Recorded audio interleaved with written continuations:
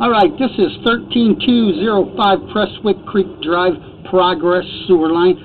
So right here is where we started and we cut out the bad part. There was roots, the couplings weren't connected, and right here's the first coupling that we put in. And you can see now that the water is flowing perfectly through. Right there's our proband we put on, and right out and down it goes. So that's it right there. You can tell that the water is flowing out perfectly. There. And that's the whole new section of pipe right there.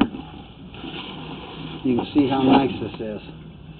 And there you go. Thank you for watching.